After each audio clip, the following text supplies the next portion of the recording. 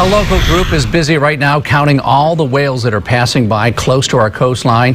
The first migration has included about 600 whales so far. It's called the general population. Now comes the mothers and the calves. They'll arrive here in big numbers this month. The group is set up at Coal Oil Point near UC Santa Barbara to log the whales they see every day, and it is a prime spot where the whales come very close to shore. Sometimes people will first see the whales at Campus Point, and they'll walk all the way along the bluff here and end up here, and they'll say, "What's going on?"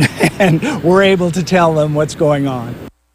And the whale migration does not take a break for weather or even nighttime. The counters adjust their numbers, assuming they are only seeing about a third of the whales that are actually out there. Oh, it's so special to see those. A condor chick hatching is a sight that only a handful of biologists have ever witnessed, but a camera catching these incredible images was installed in the nesting cave of a California condor pair. This was shortly after the female laid an egg.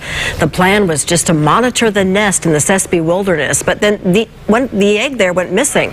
The plan worked. Biologists coordinated with the Los Angeles Zoo to get a California condor egg produced in captivity up to that nest, and it successfully hatched today. Programs like this are what help these birds from becoming extinct. Just 25 years ago, there were only 24 condors in existence. Today, there are roughly 430, with more than half of the population free flying. Okay, Mike Land joining us now with sports in 2 words: play ball. That's right. It's an exciting time. Yeah. Everyone thinks they're going to win, but I think San Francisco is already planning a victory parade.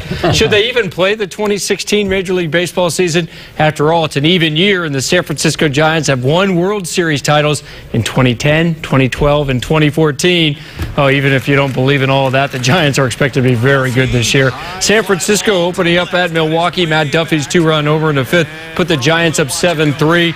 Denard Span's Giants debut is a big hit. He clubs his 3-run blast in the 8th. He had 5 RBI. Next batter up, Joe Panik homered, and so did the next man up, superstar Buster Posey. The Giants go back to back to back in the 8th. San Francisco powers their way past the Brewers 12-3. Madison Bumgarner gets the victory. Hey, the Dodgers opening up their season in San Diego, having all kinds of fun. Right now, in the top of the 8th inning, LA is up 14-0. No home runs, but 10 Dodgers have at least 1 hit. Clayton Kershaw worked 7 innings of 1-hit ball. Highlights at 11. The Angels have their season opener at the top of the hour. They're going to host the Chicago Cubs, who many experts believe is the team to beat this year, believe it or not. Shaquille O'Neal and Allen Iverson headline a 10-member class heading into the 2016 Naismith Memorial Basketball Hall of Fame. That class also includes Michigan State head coach Tom Izzo, Houston Rockets big center Yao Ming, and former WNBA star Cheryl Swoops. Shaq won 4 NBA titles and is a 15-time All-Star. Most proud of being able to win championships, win multiple championships. 3 in a row is very, very hard to do, and then you leave and then you go win another one. Shaq winning 3 titles in LA and 1 in Miami. The induction ceremony going to take place on September 9th. And, of course, the NCAA wraps up their college basketball men's season tonight. North Carolina, Villanova, national championship game underway right now, very close. In the first half, Carolina has a 2-point lead at last check, 25-23. Good to see Shaq in there. Oh, yeah. Shaq's always fun, isn't he? Yeah, he is. A lot of good energy. Huge personality. All right, thank you, Mike. Authorities are warning about a growing scam called ransomware. Hackers disable personal computers and even entire networks, then demand a ransom to give the users their files back. It's called ransomware, and they are targeting everybody from consumers to businesses and municipalities. Who should be concerned? Everyone should be concerned. The ransomware is communicating with a server. The server is sending instructions here to start encrypting all these files. Now, once a computer is infected, it encrypts all the files or locks the users out until they pay for the key. In 2015, the Bureau received, the FBI, by the way, received more than 2,400 complaints, and the victims lost more than $24 million. It's only going to get worse. Experts say it's important to avoid clicking on suspicious links that can allow hackers into your computer. Also, please, it's important, back up your files. A major airline merger is announced today, and a popular maker of some baby products pledges to get rid of a controversial chemical. Jane King has those stories and more in tonight's Business Update. Alaska Air makes it official. It has clinched the deal to buy Virgin America. That means it bested rival JetBlue. Now, the sales price is about $4 billion. If the deal survives regulatory approval, it will create the nation's fifth largest airline. West Coast airports would feel the impact the most, with Los Angeles, San Francisco, and Seattle likely seeing the biggest changes.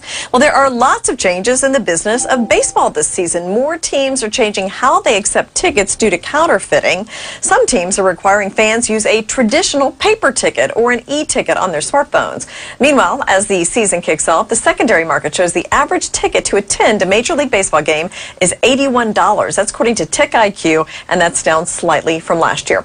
Well, Staples has offered to freeze prices for 3 years to get the merger with Office Depot done. The New York Post says it told a judge it was open to that compromise to win regulatory approval of its $6.3 billion deal. The offer came after new settlement talks with the Federal Trade Commission failed. And one of the country's largest makers of natural shampoos and skin cleansers says it is reformulating dozens of products and dropping claims that they don't contain a certain chemical. Now, that chemical is sodium lauryl sulfate, a cleaning agent commonly used, but some believe it could increase the risk of cancer. Hanes Celestial's products include Earth's Best Baby Shampoo, Zia Natural Skincare, and Alba Botanica. It expects the changes to be complete by late this year or early next year. From the NASDAQ market site in Times Square, I'm Jane King with your business update. Do we hear that right? $81 to a baseball game? I was going to say, I'm going to wait till Mike Klang gives me tickets. Then I'll go to a baseball game. You might be waiting a while. $81 a ticket. Stay with us. We'll be right back.